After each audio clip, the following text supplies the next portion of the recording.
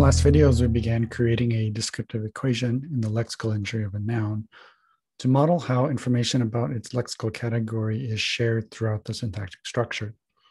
We need one more important concept to finalize this equation. A node in C structure is not the kind of object that can contain any information. It just marks a particular position in the structure. In order to create a space where information can be represented, we are going to introduce a new structure linked to this node. This new structure is called an attribute value matrix, or AVM, and it is a very commonly used structure in LFG. The AVM is represented by square brackets. The simplest AVM contains just one attribute value pair, but it can contain multiple attribute value pairs. The values of some attributes can be another AVM, leading to more complex AVMs. But for now, we'll just stick to an AVM with one attribute value pair, or lexical category. And in this case, we wanted to contain the information that the lexical category is a noun. In order to include this information in our constituent structure, we are going to say that each node has a link to an AVM containing information about lexical categories.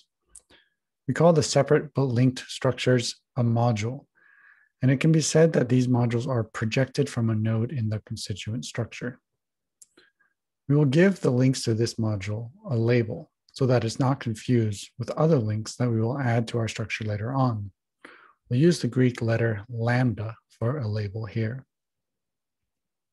To avoid clutter, we'll just focus on one AVM with a lambda link for now.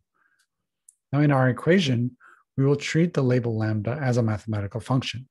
Functions take an input and give exactly one output, just like in our structure. A mathematical function typically has the function label, followed by a set of parentheses containing the input. In this case, we will use our label lambda as the name of the function.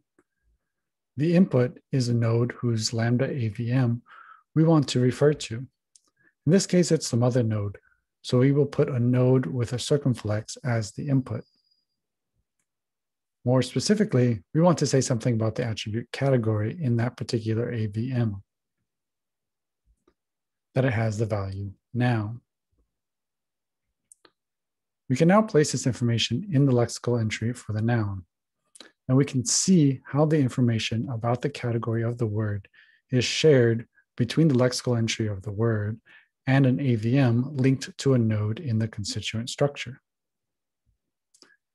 It's common in LFG to write the function label after the input in subscript, rather than in the typical mathematical function. When it's written this way, it means the same thing, and it can be read as a path of information sharing. It says, find the node above this node. Then follow the link labeled lambda.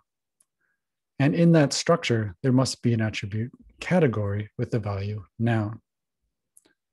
This method for linking a node in the constituent structure to an AVM is a core part of how syntactic structures are described in LFG, and we will use it again in future videos.